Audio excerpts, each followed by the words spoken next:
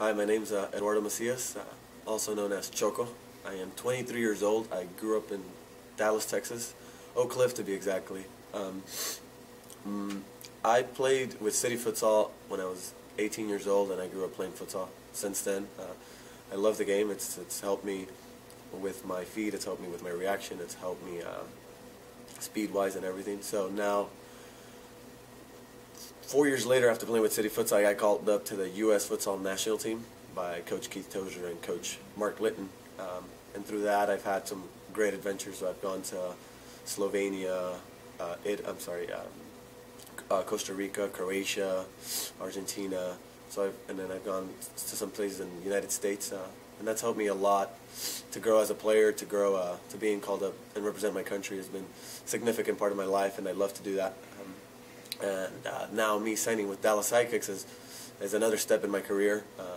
I'm excited. It's something new. Indoor soccer is something that I grew up watching. So I grew up watching Sidekicks play. So I didn't know I was going to play for them, but you know, it happens, and I love this. I love this opportunity. Thanks to Coach Simon, and now I'm here to make the best of this opportunity and play to the best that I can and help this organization try to make it to playoffs and try to support Gamboa, try to support the other players as best as I can, and eventually to earn my spot to play for my first. So this season, my individual goals will be to eventually compete for the starting spot.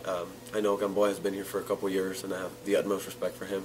But I think, and he knows that as an athlete, you always want to be the starting goalkeeper. So that's what I'm working for. But if not for now, I'm supporting him. I'm helping him in any way that I can to help the team, and he's going to give the best that he can, and I'm going to give the best that I can. And I think that's just creates a great environment for Dallas Sidekicks and the group itself. So that's one of my individual goals, is to eventually get a starting position.